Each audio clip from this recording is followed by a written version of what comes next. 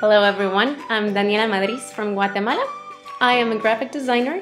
I've been freelancing for the past 3 years. Before that, I did advertising as an art director in different agencies in the US, in Los Angeles, Chicago, North Carolina, and New York.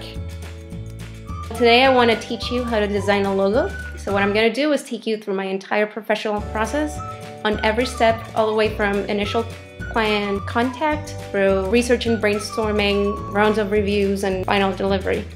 So I hope this is a class you'll enjoy. If you hit the enroll button, we'll get going.